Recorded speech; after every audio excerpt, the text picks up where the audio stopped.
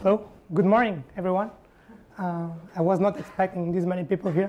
I'm glad, so thank you very much for being here so early in the morning. This talk will be about tech leadership and the path that I started carving more than 1 year ago when I joined FreeNow. First of all, I would like to thank our sponsors, not only for believing in the software crafters movement. They do software craftsmanship day in, day out in their organizations, but they put their money where their mouth is, and they sponsor this kind of events. They allow us to be in this magnificent venue, and they allow us to share knowledge together. So, today is October the 6th. 15 years ago, this gentleman here, he made his debut with FC Barcelona first team, and he did it at Estádio do Dragão, Portugal, my home country, my hometown.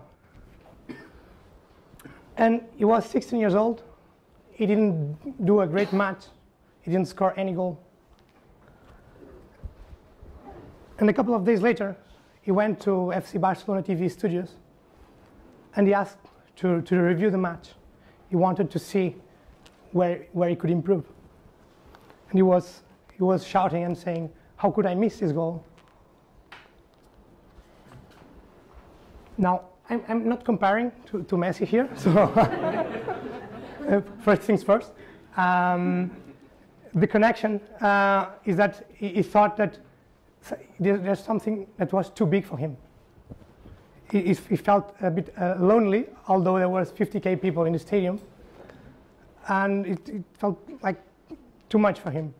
And this is where I connect with this story, because 1.5 years ago, when I signed up for being a tech lead at FreeNow, previously known as My Taxi, so I felt it was too big for me also, and that's why there's so many learnings that I got during this 1.5 years, and that's why I want to talk to you about them. So, a bit of context about me. I've been a software engineer for 5+ years now. I'm from Portugal, as I already said. I love distributed systems, and I'm a tech lead at FreeNow.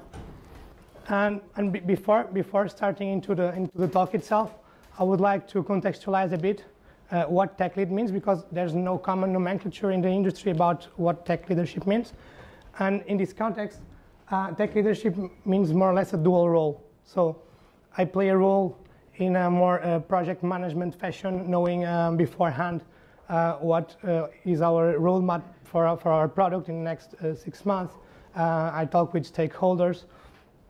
I try to align all in this case, the backend developers in my chapter, so we are all on the same page. But at the same time, there's another part of the role, which is what in some companies is called an engineering manager. So I talk with people.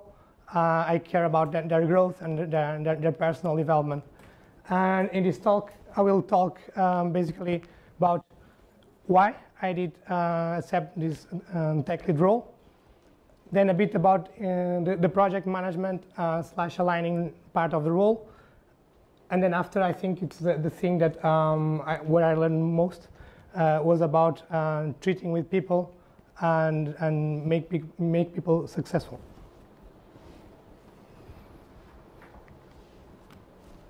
So when people talk about tech leadership, they often think, "Whoa, great, right? Promotion." And it's not quite a promotion. It's a career change. And you stop thinking about solid principles, infrastructure as code, best code ever, practices for building and shipping good products. And you start to think about, how can I make these people work together and ship a good product together? And you might think it's similar, but it's not quite. And when people think about a career change, The first thing that I started asking myself was why? Why do I want to change something where I'm more or less good at for something that I don't know if I'm even good at and I could be fired in 1 month? There are many reasons about why people do this change, and I group them in 3 main reasons, and I will tell about what was my main driver for it. So some people, they think it's about the money, right? Who doesn't want to earn more money? And I will tell you that if it was just about the money, I would quit after 2 months. Actually, some companies, they want to emphasize that it's a career change, and they don't even have a difference between salary bands between individual contributors and tech leads. And I think it's a really great thing to have. And then the second reason usually is, well, my manager is so busy, he's in the meetings all the time, he doesn't even know what I really do. So everyone could do this job, right? I could do this job. I could do his job better than him. So people start to think about these kind of things. And I had all kinds of managers, but I didn't actually think in this kind of terms. But what kept me sometimes wake up at night was something like, if I was the CTO, what would I change tomorrow? What would I change in 3 months? What would I change in 2 years? And this kind of question in my mind, it starts to take some kind of shape. And it was one of the drivers, but not the main one. The third thing why sometimes people, they think about leadership roles or management roles is because they care about people. And I realized that I cared about people. And I realized that because in every team that I was part of in the past, I was always pushing to get new standards, trying new things, trying to help people doing pair programming, TDD, solid principles, trying to build some kind of quality in our process. So I want our team to succeed. It was not just because I liked programming. I want everyone to be in the same page and to succeed. And for me, this was the main driver, because the role in leadership is to make your team better, is to give them freedom and ownership so they can succeed themselves. And this brings me to the first of 3 topics that I picked up in the project management part of the role, which are for me balance, vision, and learning from failure. And the context for this is that I was in an organization, FreeNow, that hired lots of people in a short amount of time. So in 2 years, the team was from 100 to 300 people. Lots of new people in-house. We have heavy competitors, as you know, who are Cabify pouring millions of euros trying to get market share. So these 3 things allowed us to align ourselves in the company and to make our product better. So first, balance. Product, tech, and people. You know that your product guys, they want to ship the new feature as fast as possible. They want to get to market. Oh, let's get to market, guys. It is really important. And then on the other side, you see that the amount of users that you have in your system, it's growing and growing day in, day out, and that you need to make it with scalable technology, because if you ship a product on day 1 and on day 3 you need to rebuild it, it's not worth it. There are some marketing campaigns that are going on, and if you don't do it right, it might have a bad impact in your image. And on the other hand, there's the people. People, they are eager to try new technologies. They want to write the best code. And the question that arises is like, how do I deliver a good product on time with quality while keeping the team engaged in all of this. So this for me was a major challenge. And for me, the answer for this is to give context. Context to your product people. So when they say, yeah, we want to ship this feature tomorrow morning because it will have a massive impact in the market, you can say to them, okay, I understand why you want it. I wanted to ship it too, but we have this and this constraints in our current system, and it's about to break. So if we can ship it tomorrow, and we'll be happy about shipping it tomorrow, but then on Saturday or on Sunday, perhaps the system won't work anymore. And the same is true for the engineering team, right? Yesterday, Javi and Rafa, and they were talking about the purism that sometimes software engineers they have about their code, right? They like to write beautiful pieces of code. And this is true in every organization, and FreeNow is no exception. But also it's important to give them the context so they can do some trade-offs, right? If you say to people, okay, I know that this is not an ideal situation, I understand you, but our product, if we don't ship this, will have an impact of not making 2 million euros in revenue. And this 2 million euros in revenue is what is paying your salary at the end of the month. So it's not to scare anyone, it's just to give them the context so people know about what they are deciding, because sometimes they think that people are just pushy about product or new features because they want it fast and they don't care about quality. They do. But if you don't frame it correctly, you'll be in trouble.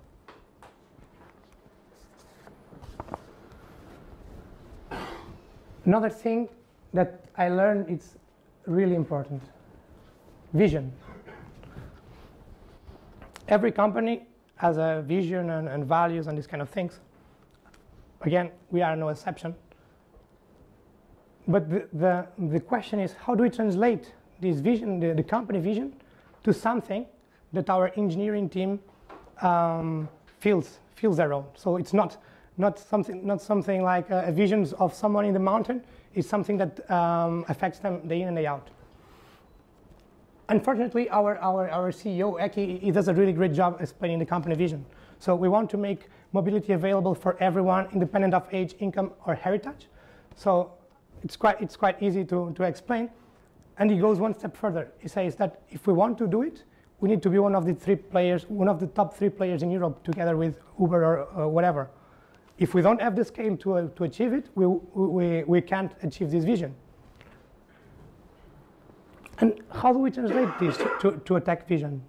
We start to think between our engineering leadership people. We start to talking with our developers about what does it mean for our daily lives. And we got to the conclusion that if we want to be competitive, if we want to compete with these big companies, we need to be able to ship things as soon as possible with as much confidence as possible. We need to be able to deploy 10 times a day if needed. We need to deploy on Fridays. We must not be afraid to deploy on Fridays. And that's why, we achieved the vision of, we started with the vision of having continuous deployment. Having continuous deployment is what will enable our business to go faster. And this is how so the vision is good, okay, you set the vision, no problem. But how do you go from the vision to production? What does that mean? And in my case, what I proposed based on what other companies and what other tech organizations were doing was to start writing RFCs. How many people write RFCs usually in their companies? Okay, a couple of you. An RFC is something more or less standard in the open source community, and it stands for request for comments. It's a document where you put the background about something. It could be like designing a new system, or it could be an improvement in your product. You state what's the problem that you want to solve, what are the alternatives, and then you evaluate them based on some criteria. And then people vote and comment, and you can start building it. And why RFCs and why RFPs are important? For me, they're important because they democratize the access to take part in the building process. If some team is building a new service from scratch, and you are not aware of what are the trade-offs that they are doing, perhaps when you need to maintain that thing, you'll be thinking, why they did this? I don't understand it. Second of all, it makes decisions transparent. It's not like we have a couple of architects in the mountains saying, yeah, we need to do this and this with diagrams, but then they don't code. We don't have this in our organization. And making decisions transparent is also about making people be conscious about the trade-offs that they are making. So if someone says, yeah, we know that this is not perfect, but this will allow us to go into production instead of 3 weeks in 1 week, maybe then someone can see why this decision was made. It gives also, again, context. It gives the problem that we are trying to solve, and somehow people sometimes they think that, okay, you are trying to solve this problem, but I found this workaround that could buy us like 2 months more, so we don't need to do it now. So we can defer commitment, and we can postpone decisions that might affect our organization. RFCs are nice, but the other part that makes our vision reality is giving freedom to people. So we set our vision, we set our goal, but we don't define how we want to achieve it. This is up to our engineers, because we hire them because they are skilled to take these decisions. If we hire them and we are taking decisions for them, why did we hire them in the first place? And it's quite nice, because since we defined this vision, in the last hackathon that we had in the company, we had 2 people out of their own initiative that they build a system to achieve continuous deployment in a much more safer way. And no one asked for it. There was no proposal from any tech lead or any manager about building it, but they wanted to achieve it, and they found a way to do it themselves.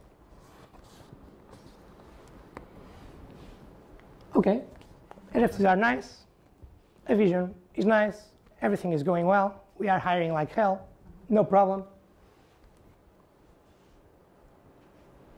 But then things happen, right? The system in production is on fire, Friday 7 in the evening, everyone wants to go home, what's happening? Customers are calling our customer care and say, hey, I trust in your application to make money, to earn a living, and you are failing to me. And the important part of this, of having these fires, especially in a hyper-growth context, is that you assume things can go wrong. But what's also valuable is to learn from it.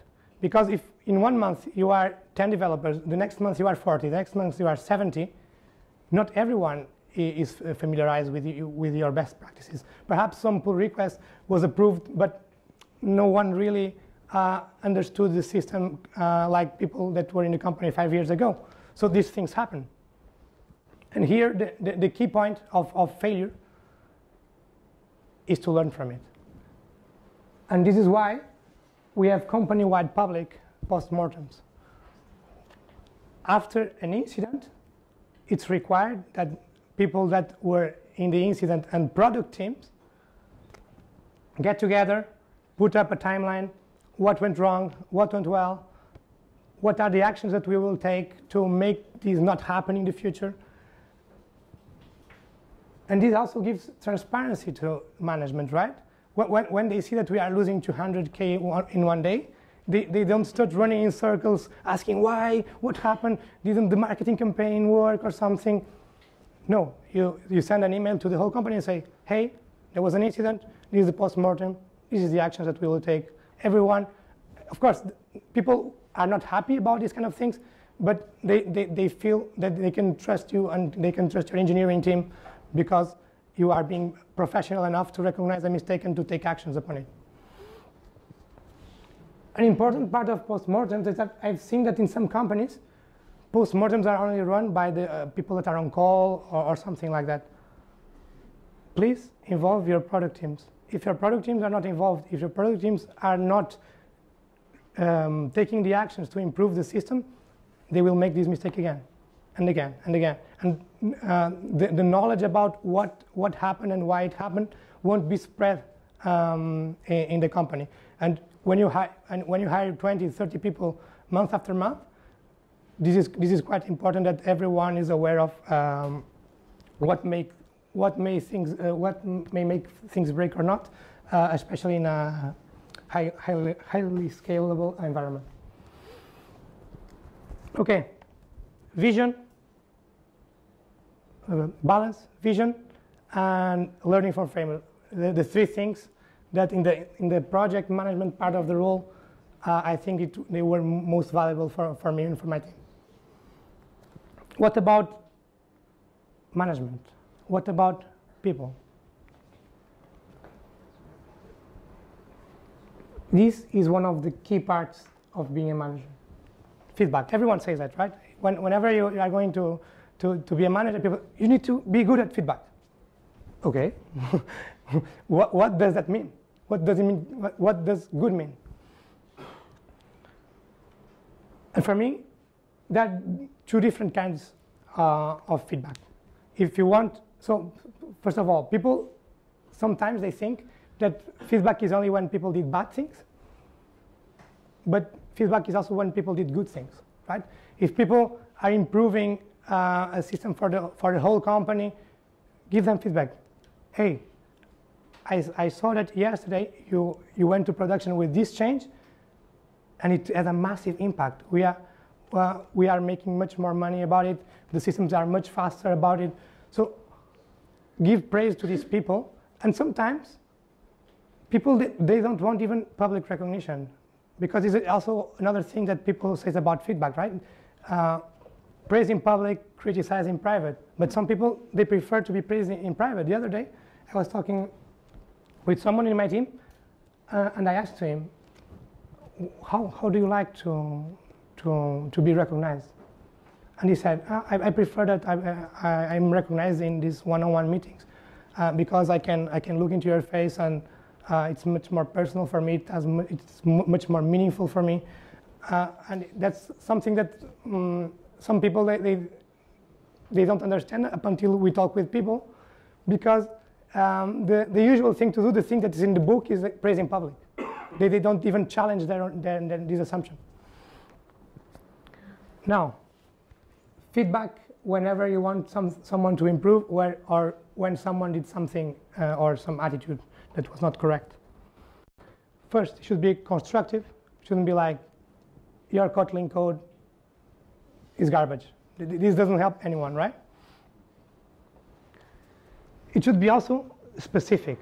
If you say to someone, you are not good at communication, what does that mean? Is that I'm not communicating well with my peers? Is that I'm not communicating well with my product owner? So be specific. It's like, I noticed that in your RFCs, people comment a lot and ask a lot for clarifications. What do you see that we could improve on that? So make sure that first you state facts, and you don't judge. So don't say this is good, this is bad. Observations and facts.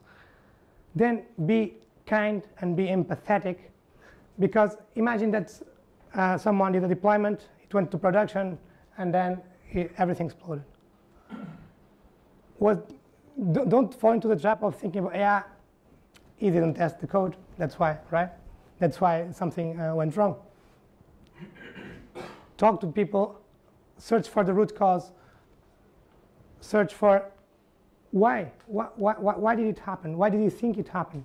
And sometimes people will say, yeah, it happened because my product owner was pressuring me so that I skipped the tests, I wanted to be in production. So then we can fix the root cause. Or it could be something more personal. Yeah, I wasn't feeling well that day. My girlfriend was in the hospital, and I couldn't think straightforward. So If you know the root cause, you can then understand better your people and you can give more meaningful feedback.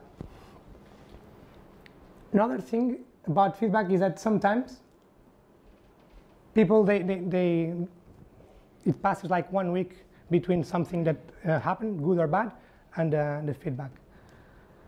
And it is not good, because if you give immediateness to the feedback, if someone did some inappropriate thing in your team, you can say to him, hey, let's talk 5 minutes. And you can say to him, hey, I observed this behavior of you. What do you think about it? What do you think the other people felt about it? These kind of things. And to be immediate means that these people, they think more straightforward, and they remember much more these moments, so they don't do it again. If you do it 1 week later, you are sending a message that it was not so important, right? Because, yeah, 1 week later he said something to me.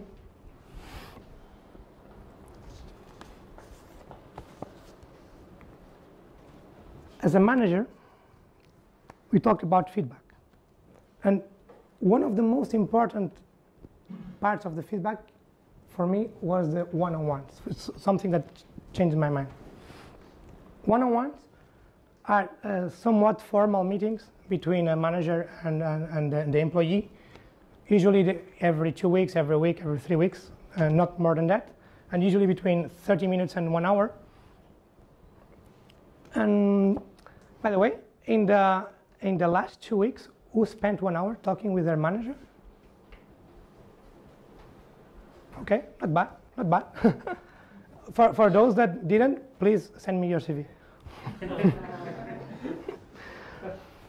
For me, one-on-ones are important. And some people, they say, yeah, in an ideal world, one-on-ones shouldn't exist because managers and employees should talk every now and then, and it's an unnecessary bureaucracy, these kind of things.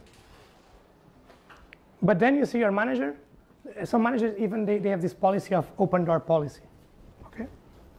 They say, yeah, whenever you want to talk with me, just talk with me. But then people want to talk with their manager, and they see their calendars, and it's full busy. You can't talk with him. You see him in the hall, and he looks busy. So people, they start to think, okay, so perhaps my problem is not that important, so it doesn't require his or her attention. So yeah, I just skip to talk with my manager. So the message that we do and that we send, creating these one-on-one meetings every 2 weeks or something like that, is that you care about people. You block time to listen to people.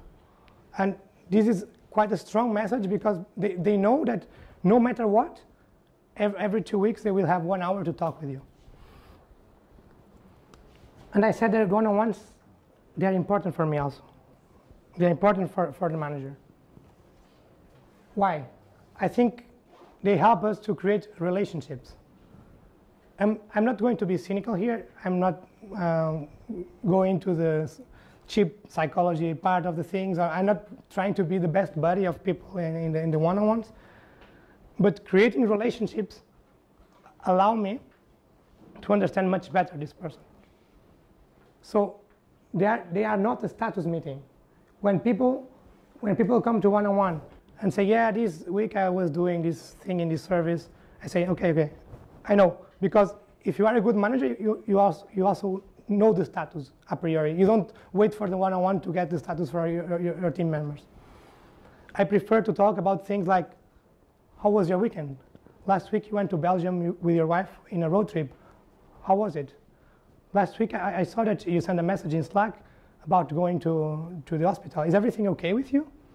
And this kind of relationships that you create with people allow you then to shift and to understand them better, and to understand what are their keen.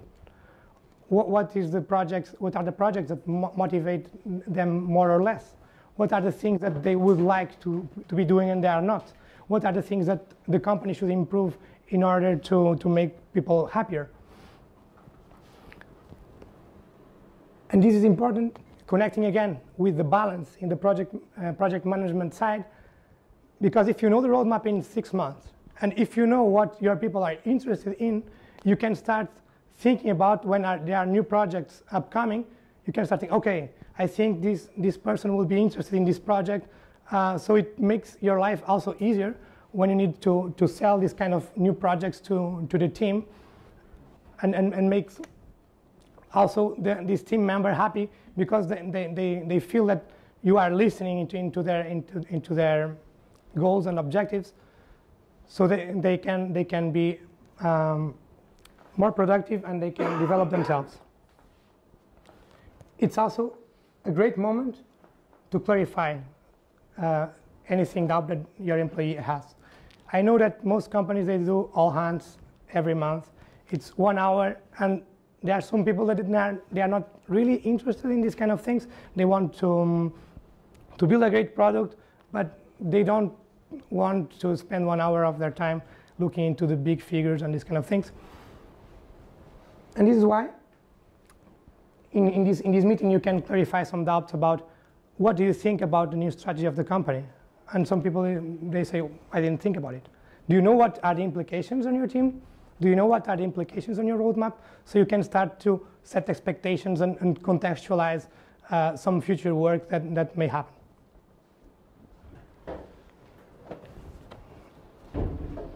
So the next step, so feedback, one-on-ones, and the next step, performance reviews. Who does performance reviews in their company? Okay, quite a lot. In our case, performance reviews are blind. So I evaluate what I think the employee did well the last 3 months, what I think he could improve, and same for me, and he does the same for him and for me. So he evaluates me also. So just not a one-way street. And here is the thing. If you did your job well in the one-on-ones, here you won't be surprised. It will be like, in an ideal situation, the things that you write in your blind review and the things that your employee write should match 90–95% of the time. If not, it's that you didn't something right. You were busy with other things, and perhaps you were not taking time to listen to your people. And this happened to me. I had one guy that I was seeing that he was a bit strange. He was like, what happens to you? Yeah, I think I'm not productive enough. I've been in the company 3 months now, and I think I'm not up to speed with the technology. I think people are talking about everything, commenting RFCs, and I'm overwhelmed.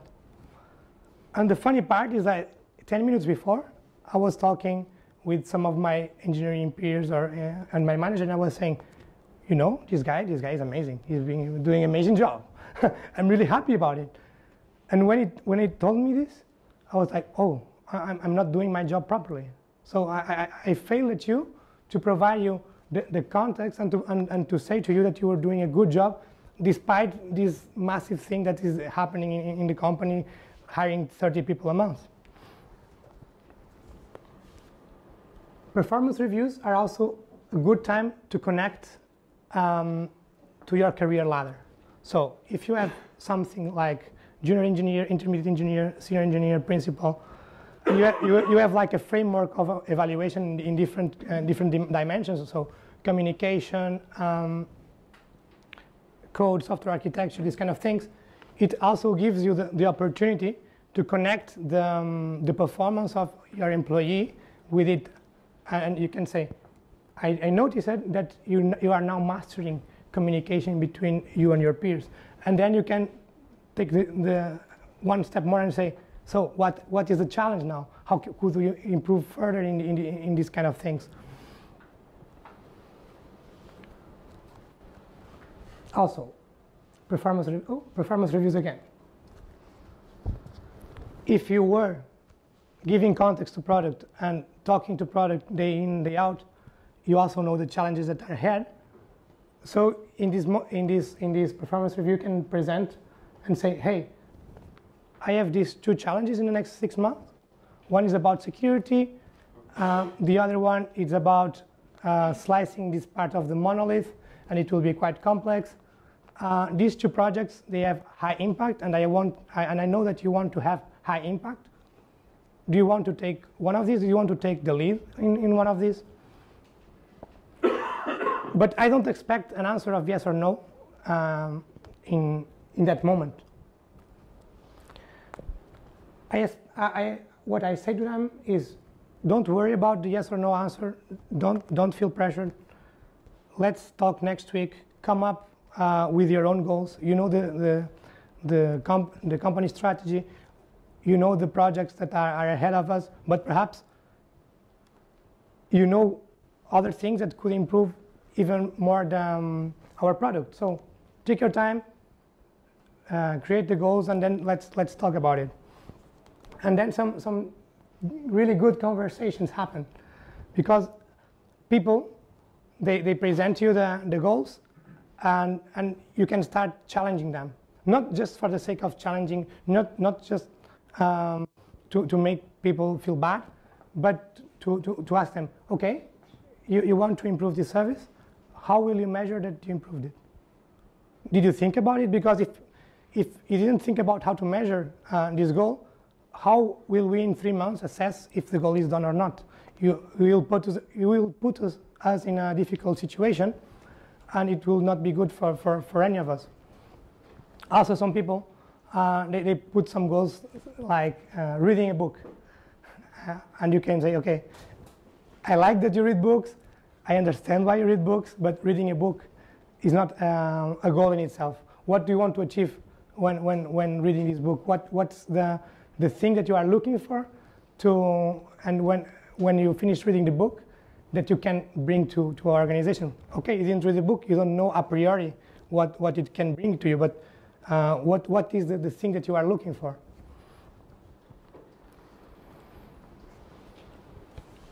Push the limits, challenge people.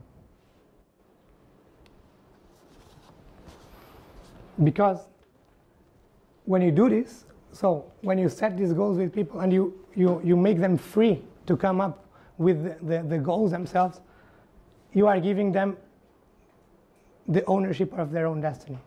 So instead of telling them what to do, they tell you, I would like to do this. And then you set expectations, and you say, okay, I like that you want to do it. I understand how we will measure it. Now my expectation is that this happens, or to have this impact. Setting expectations will also improve the ownership of people, because they know that you expect something from it. Perhaps you don't expect the goal to be achieved, but you expect that if something is not going well in the first month, in the first 2 weeks of the project, that these people come back to you and say, hey, I know that I had this really ambitious goal, but things are not working quite well. The IT department doesn't let me install whatever software that I need. So perhaps we need to think about it, or you need to help me circumvent the problem, or something like that. So people, they care much more about these things if they are free to choose them, and if they are empowered to achieve them.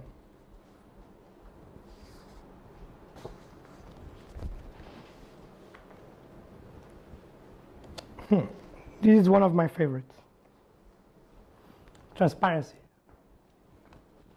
Transparency to whom and why? Transparency to your stakeholders. Make them aware of the problems that you are facing in your daily life. Make them aware of the problems that you are facing while hiring new software engineers.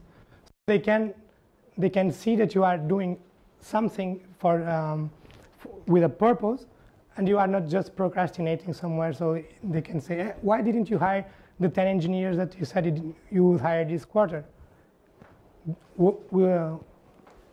If you are transparent about all these things, people will also show empathy towards you, and they will say, okay, I know that you tried 20 different people.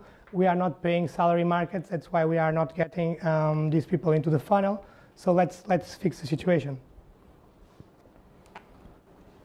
Also, transparency towards the team.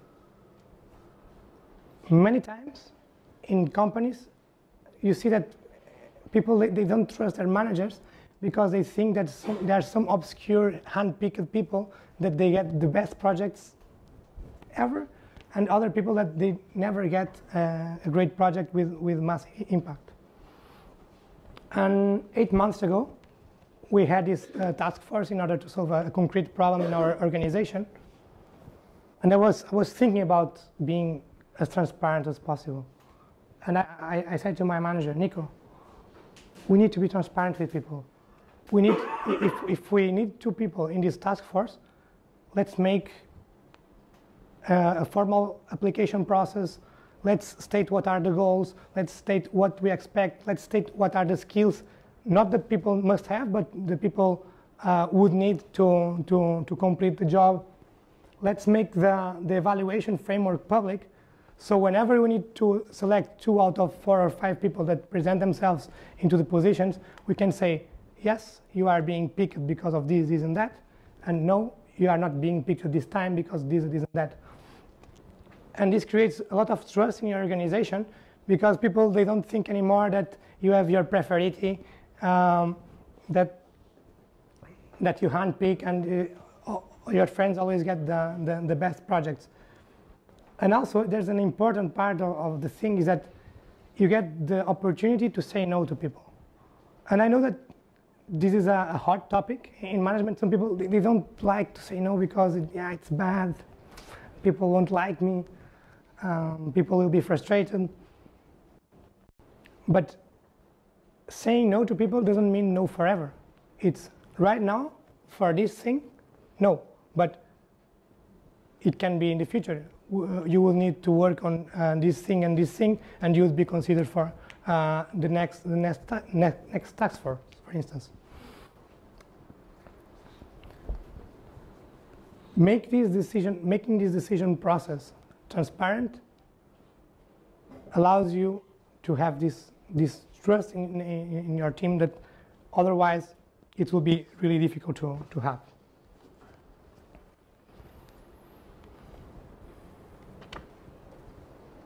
Another hot topic, conflicts.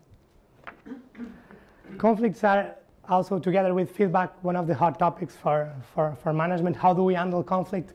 And there's different levels of conflict across organizations.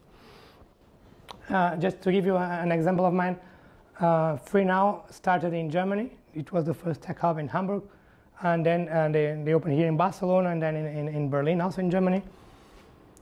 And we got a product, in this case the driver application product where they received the tours from the passengers, that was created in Hamburg. So there was this feeling of it's my baby, right? So whenever people started to be hired in Barcelona, started to creating pull requests, start to making modifications to code, there was this friction. Because people say, yeah, your guys, they don't know what they are doing, they are changing things, and they are not doing it in the proper way, these kind of things. And what I learned here is that playing the telephone game is really bad. So if someone says to you, yeah, your employee did something, I didn't like it because of X, can you take care of it? I will say no. Did you tell this to him? Did you tell this to him in an empathetic and kind way? Did he understand what was the problem and what were your feelings? Because if people don't try to talk with each other, it starts to create like a snowball where people start to say, hey, I hate this guy. He never says what I want in the pull request. His code is garbage. I don't want to talk with him. And if you make people talk, then they understand each other. Then they start, okay, I understand your point. I will try to change next time, and it will smooth the review process. Sometimes this is not enough, and I make explicit that you talk to these people. If there's no agreement between you, I will take this problem as mine, and I will try to mediate the problem. But first, please try to talk with him.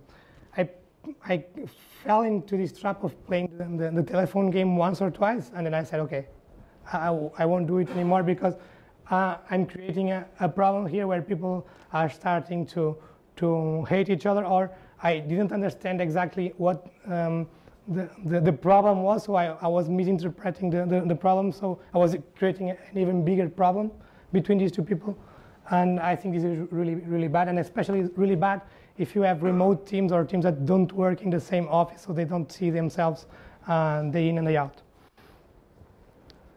There are also some conflicts that arise when you need to throw away ideas, throw away code, or even rewrite some kind of the documentation because it's outdated and it's not serving our business purposes anymore. Again, give context to people. Try to detach the individual from the solution and from the code. Don't fall into the trap of your team members treating their code or their documentation as their baby and say, okay, I understand that you are proud of your work. I also I'm proud of your work, but not the company. It's another different thing. So it's not you or I that should be. So we are both aligned on that. But now the company needs another thing. So it's time to let it go, and it's time to look for new challenges where you can have impact again. And then again, let people talk, because 99% of the conflicts arise from miscommunication, from people not communicating well with their peers, and simplifying the problem like this is garbage or this is great, instead of thinking twice or thrice and think about what really is the problem at hand.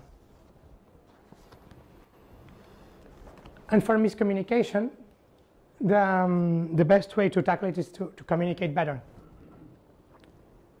And what I learned in this year and something is that written skills are really important for software engineers. So it's not just write code, it's not just write documentation, is to write well when you are addressing your product owners or your peers in order to explain a concrete problem or a concrete solution. Because if you don't do this, you are opening yourself into misinterpretation, miscommunication, and sources of conflict. It's also important, again, to communicate in every direction, not only with upper management, with your employees, with different teams that might touch your service, with Scrum Masters, with Agile, with everyone in the company. Depending on the context, the amount of information that you need to send is one or the other. But please communicate up front, be proactive about it.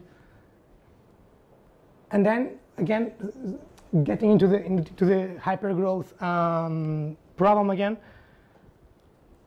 communication is hard in a hypergrowth environment because there's so much information flowing. So when I started in the company, there was more or less 150 microservices. And the other day I run the same query and there are 300 and something.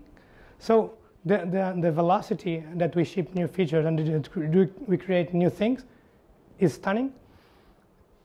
So then we need to think about what's the right amount of information that I should pass to my people. Do they care about everything? And then balance that with the other value that I think it's important, with transparency. So if I'm not passing this into my team, am I hiding the thing, or am I giving them more room in order to do their job more focused? So you need to balance these trade-offs. And the way I try to improve it is in every communication that I send, I put a header which is action required or not, if an action is required from the team, trying to put some too long, don't need to read for some messages, so people, they need a summary of it, and if they are interested, they can jump into the full thing. If they are not interested, they can say, okay, this is not for me, or currently I'm not interested in this thing, and this improves massively the communication. And the two things that I introduced in the organization and that I got good feedback about being good for our communication were the following. First, a template for pull requests. We realized that sometimes people didn't understand the context of the code. So yes, you had a user story to do. Yes, you had a Jira ticket, but they didn't understand why we were touching this code and not the other. So we start experimenting with this pull request template. We give the background, we give the problem that we're trying to solve, we give the goal, and we give some implementation details or caveats if it's the case. And the thing here, and what surprised me most, is that sometimes what people code doesn't address the problem. And this is really cool, because then you see people that jump into the pull request and they don't start discussing things like, yeah, you are missing a semicolon here, but they start thinking, okay, I see that you are trying to solve this problem, but touching this code doesn't solve it entirely because you are missing these and these use cases. So it gives us a sense also of the trade-offs that are made. Perhaps people would comment in the, yeah, this doesn't follow DDD principles. But if you put it here in the considerations part, I'm not following DDD principles because of X, Y, and Z, then people, they don't comment on it, and it also makes the pull request really much more smooth. Another step further on this is that if you do this as the commit message, and that GitHub or any GitLab or Atlassian Stash, they pick this as the pull request description, you give also a documentation, and you give also context when doing git blame. So when you are looking to the code and seeing who the hell is this and why is this here, you can do git blame and see, oh, this was the background. I understand it now. I understand what was the trade-off, and then I can think better about the solution that I'm about to implement. The other thing that I learned, and actually I copied this from other companies, was to create a README about me. It basically states what are my values, where people and when people can find me, what are the time that I'm available through Slack, through email, what do I expect from people and what people can expect from me. So for instance, here I say that people can count on me to write some code, but I won't be writing code 100% of my time. And this is quite important to set expectations between us. This does not substitute the one-on-ones, does not substitute any personal feedback, but it's like a documentation that people can use, and they can also challenge me. Because if I say that we hire people because of their skills, and then I'm being a micromanager, they can say to me, hey, in your README, you say that you trust people. Why are not you trusting me? So it's really powerful for people as well. So we talked about many things today: transparency, communication, ownership, feedback, empowerment. Many things that I talked here and that I learned here. I didn't invent anything. I read a lot about what other companies were doing. And these 4 books were really important for me. Out of them, only one is about engineering management itself, which is the Elegant Puzzle from Will Larson. He was engineering manager at Stripe and Uber, so he knows well what are the problems with hypergrowth. All of the others, they are really good about how to let things go, how to give freedom to people and not be afraid of it. And I can only recommend them. So if you want to be a tech lead or engineering manager at FreeNow, we are hiring. This is it for today. Thank you very much. I'm open to any questions.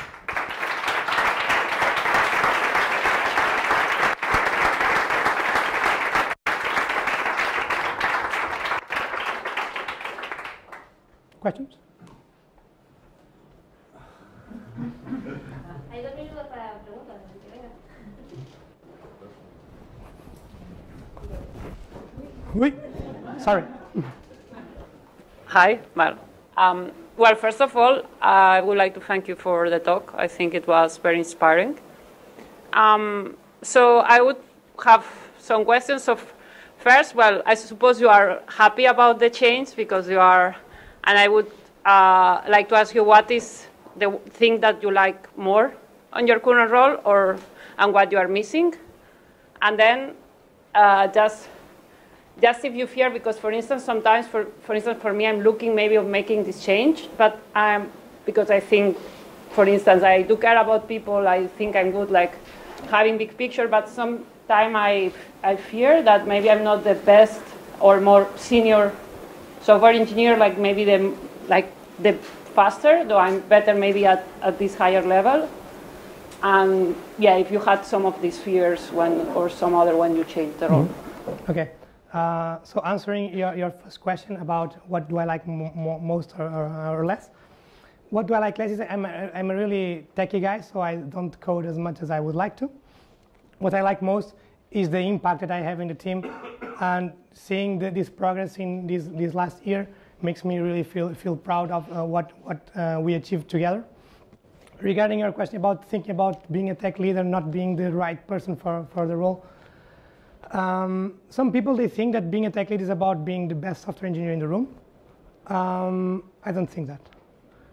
I think that if you have these skills that you were mentioning, most of seeing the big picture, communicating, talking with people, I think these are better qualities than to be the best coder in the room.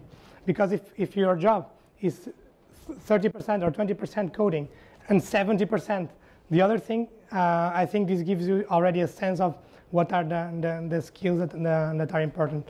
And I know that some people, they are afraid of this job. Make your call, jump into it. Some companies, they are more supportive than others. For instance, we offer people a leadership course where they can learn about techniques and what are the things that are expected from them before they go into the role, so they can start applying some of these things and seeing if they would be a good fit or not. But yeah, this is my piece of advice, if I can give one.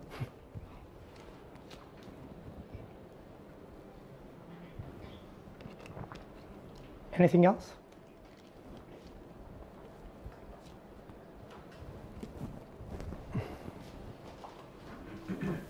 You said you're a techie guy. How do you make the balance? I find that's the hardest thing, is you want to do one, you know you need to do the other. How do you, on a daily basis, how do you do that? The reality is that, fortunately, I don't need to work much on that because I have really great product and business people and really great engineering guys that we understand and we empathize with each other really well. So everyone is aware of the trade-offs. We give context to each other. We say, okay, I know that you want to go to production tomorrow. We can't, and people understand. And on the other hand, people also understand when the business has some critical thing that they want in production. Now, there are some organizations where this doesn't happen, and I think it takes effort. You need to talk with people, especially product people. My recommendation would be to try to understand why they are being so pushy about something, because perhaps they tell you one thing, but they are really being pushy because of other totally unrelated thing. So you could fix this root cause instead of trying to discuss about if this should be tomorrow in production or not.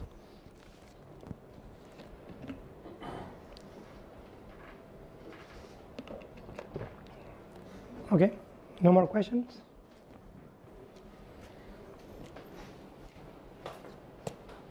Okay, thank you very much. I will be around in the conference, so if you want to talk.